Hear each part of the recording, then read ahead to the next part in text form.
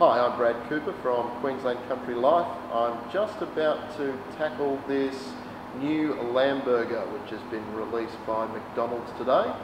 Really looking forward to this. I love lamb. Let's see how it goes.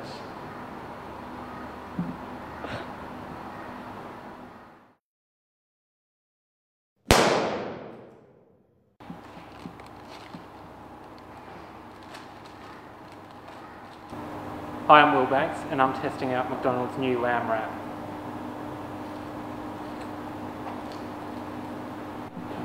So the lamb wrap's nice and simple. It's only the patty and a bit of sauce and lettuce, and I think it's a bit of a hit. It's just a good snack, and it seemed like a fairly affordable option.